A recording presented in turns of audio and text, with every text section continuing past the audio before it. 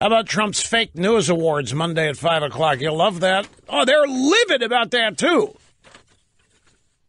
They're livid about the Kim Jong-un on my button's bigger than yours and mine works.